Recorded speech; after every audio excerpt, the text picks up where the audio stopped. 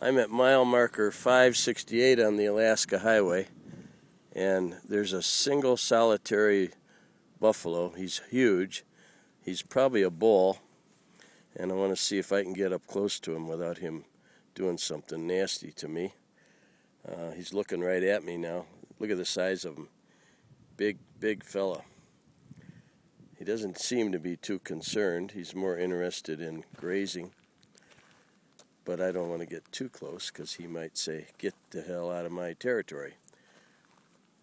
He's looking right at me, wondering what is going on here. But there's no other buffalo around. Now, if I just stay still, maybe he'll go back to grazing. But he doesn't